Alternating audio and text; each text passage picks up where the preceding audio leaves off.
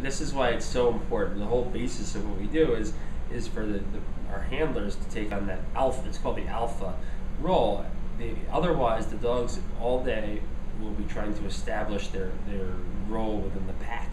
But if the handler establishes that he's the boss, he's the alpha in the room, it puts them all at ease, and now they're able to put their guard down and just socialize and enjoy. And without a doubt, just like people, dogs find other dogs with personalities that they enjoy, and they start. It's really cute. Like we have dogs that will always share a mat when they sleep, or they'll always one dog will sort of be the cooler dog in the group, and they'll have two or three other dogs that follow everything that he does.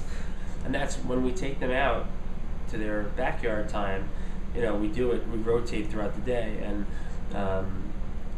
we take them out within their little pack of buddies. Whenever we get feedback from the customer base, like some people will send in emails, or they'll say, I've never felt comfortable with the care that my dog was getting, or we switched from XYZ to you guys, and I feel really proud of what we built here. Some other relationships that we're pretty proud of are some of the charitable relationships we formed.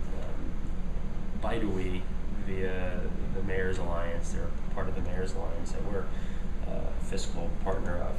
After a lot of due diligence and sort of coming through our locations and seeing what we do, they have formed a partnership with us where every dog that's adopted through Bite-A-Wee is given special pricing and a special access to use Spot. So we're facilitating adoptions.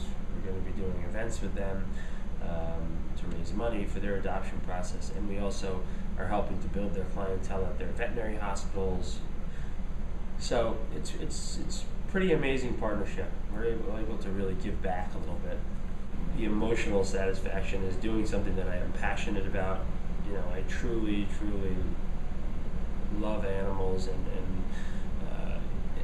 if we can really be effective in our relationship with like a Bite-A-Wee or the Mayor's Alliance, and help dogs that, let's face it, are less fortunate, and maybe people that own dogs that are not going to be able to afford these types of services, that's really satisfying.